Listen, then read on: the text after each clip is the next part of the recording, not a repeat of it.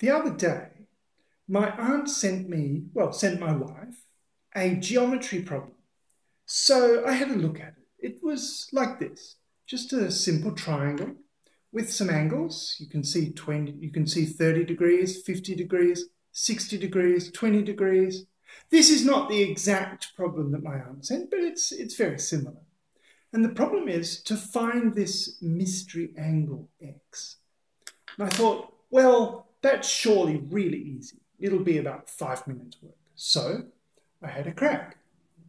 So you can start by, for example, filling in some angles here.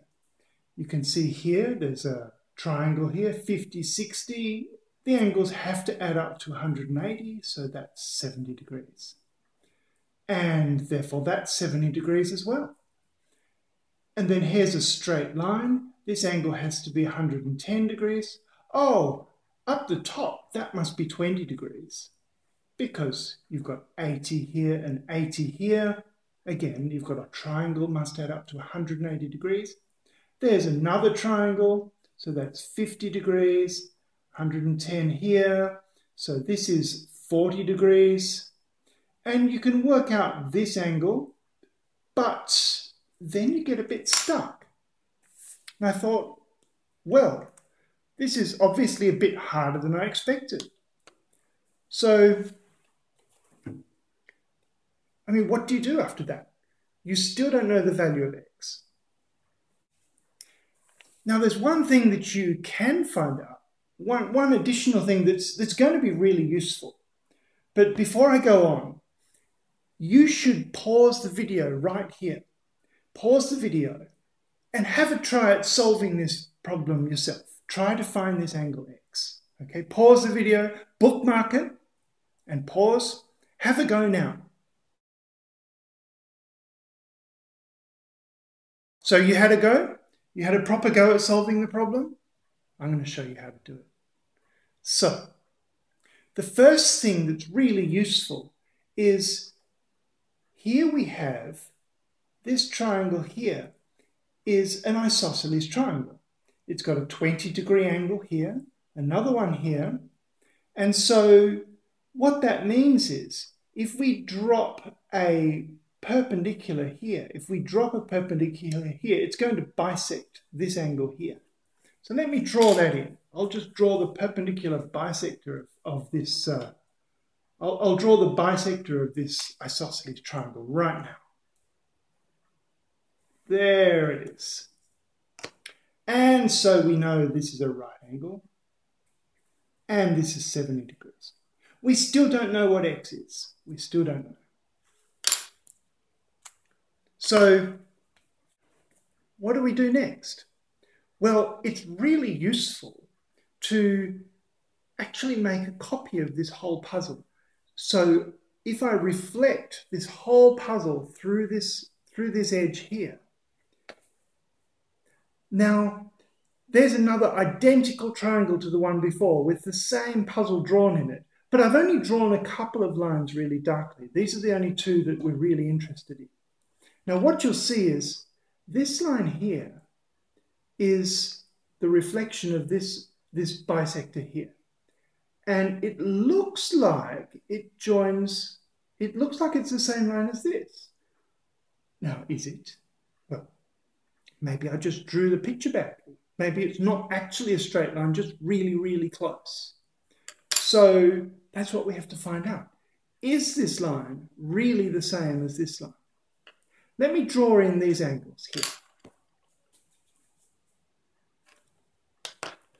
So, that's a right angle, that's 70 degrees, and so on. So we need to figure out whether this really is, whether this is the same straight line. So what we'll do to do that, we'll make another copy of the same triangle over here with, again, the same puzzle drawn in. And you see, again, I've highlighted one of the lines of the original puzzle. So let's draw some angles there as well. Okay.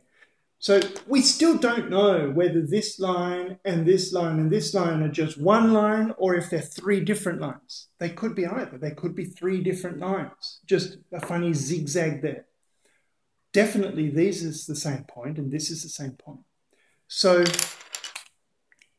let's fill in the angles we know from this puzzle. We know that this is 20 degrees.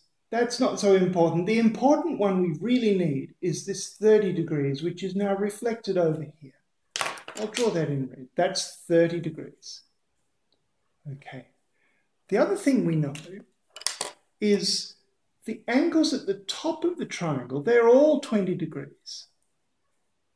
And so this whole thing is 60 degrees here. This is a great big 60 degrees. And so what that means is, if you've got a 60-degree angle and this edge is the same as this edge, well, that means you've got an equilateral triangle here. Not only have you got an equilateral triangle here, but this 30 degrees chops the triangle into two pieces. This is also the perpendicular bisector of this edge. So this is the perpendicular bisector of this edge. But this is also the perpendicular bisector of this edge. And so what that means is this red line and this red line are exactly the same line. So this whole thing joins up. It really is one straight line. I don't know if you can see that. I mean, it looks straight, but again, just looking straight doesn't prove it's straight. It actually looks a bit zigzag, doesn't it? That also doesn't prove it's not straight. Anyway, so now we know that this is one great big straight line. So we're well on the way to solving the puzzle now. So here's what we do next. I know that's 30 degrees. This is one great big straight line. So here we've got a triangle, there's 20 degrees and 30 degrees. This, because that's 20 and that's 30, and this is one straight line, that must be 50. And likewise, this is 70. There's 20 and 50, and that's one great big straight line, that must be 70. But we don't need that.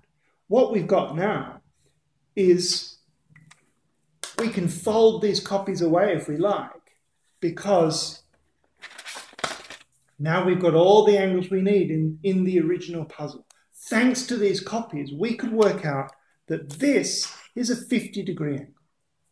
Because that's 50 degrees and that's 50 degrees, this is 80 degrees. And finally, we can work out what x is. That's just 30 degrees. And that's how you solve this puzzle. Anyway, now that I've showed you how to solve this puzzle, wait a minute. Let me just rub off all this first, okay?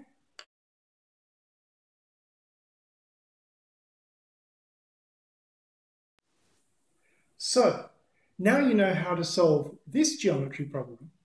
Why don't you have a crack at the one my aunt originally sent me, which is this. You can see it's a very similar puzzle, just the angles are a bit different. Have a go. And if you liked this video, don't forget to subscribe. And if you want more puzzles and things like this, drop over to my website, Google Dr. Mike's Math Games for Kids. Look for the newsletter and subscribe. Hope to see you soon.